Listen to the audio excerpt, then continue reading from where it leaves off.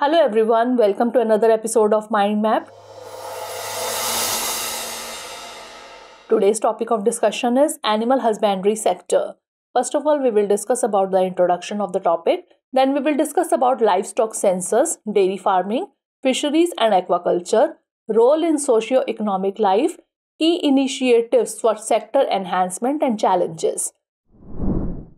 First of all, moving on to the introduction of the topic. Animal husbandry is an integral part of Indian agriculture, plays a pivotal role in the rural economy. It involves the raising and breeding of livestock, contributing significantly to the livelihoods of millions and forming a substantial part of India's gross domestic product, that is GDP. Animal husbandry is the practice of rearing and breeding animals, enhancing their genetic qualities for profit. Now let's discuss about livestock census. The livestock population in India stood at 536.76 million, marking a 4.8% increase from the 2012 census. Distribution: 95.78% of the total livestock is in rural areas, that is 514.11 million, while 4.22% is in urban areas, that is 22.65 million. The total bovine population, that is cattle, buffalo, mithun and yak, increased to 303.76 million in 2019. That is a 1.3% rise from the previous census. There was a 1.3% increase in the total cattle population, reaching 193.46 million in 2019. Exotic crossbred versus indigenous. The exotic crossbred cattle population grew by 29.3%, while the indigenous, that is nondescript cattle population, declined by 6%. However, indigenous or nondescript female cattle population increased by 10%. Now moving on to dairy farming in India. India is the largest milk producer globally, with dairy farming forming the backbone of its animal husbandry sector. Ranging from small-scale household farms to large dairy cooperatives, the practice is diverse. The sector has seen a surge in productivity due to improved breeding, feeding, and management practices. Fisheries and aquaculture. India's long coastline and extensive river systems makes it a prime location for fisheries and aquaculture. It's a significant source of food, employment, and foreign exchange. Inland and marine fisheries. The sector includes both inland, that is freshwater, and marine fisheries. Inland fisheries focus on freshwater fish and aquaculture, while marine fisheries deal with fish and seafood from the sea. Now let's have a look at its role in socio-economic life. Livestock acts as a source of secondary income, especially for resource-poor families. Cow and buffaloes provide regular income through milk sales. Animals like sheep and goats offer financial security in emergencies. Employment opportunities. A substantial number of people, particularly those who are less literate or unskilled, rely on animal husbandry for their livelihood.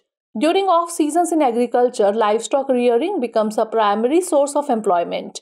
Food security. Products such as milk, meat, and eggs derived from livestock are crucial in meeting the nutritional needs of the population. Providing essential animal protein. Gender equity. Women play a significant role in the care and management of livestock, contributing to gender equity in rural areas. Animal husbandry provides them with an avenue for economic participation and empowerment. Key initiatives for sector enhancement. Rashtriya Gokul Mission focused on breed improvement and promotion of artificial insemination. National Digital Livestock Mission aims to enhance livestock productivity and quality. Support for cooperatives, financial support to dairy cooperatives and farmer producer organizations.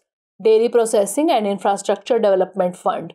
Creation and modernization of milk processing, chilling and value addition infrastructure. National Livestock Mission directs subsidies to individuals, FPOs and others to establish poultry farms, sheep and goat breed multiplication farms, piggery farms, and feed and fodder units. And Animal Husbandry Infrastructure Development Fund, incentivizing investments for dairy and meat processing, animal feed plants, and breed improvement technology. Now lastly, moving on to challenges and way forward.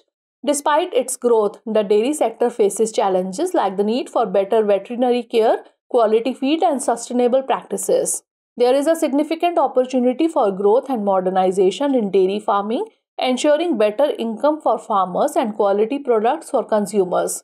Fishing and aquaculture sector faces challenges like overfishing, habitat destruction, and the need for conservation measures. Disease management. Strengthening disease control measures is crucial.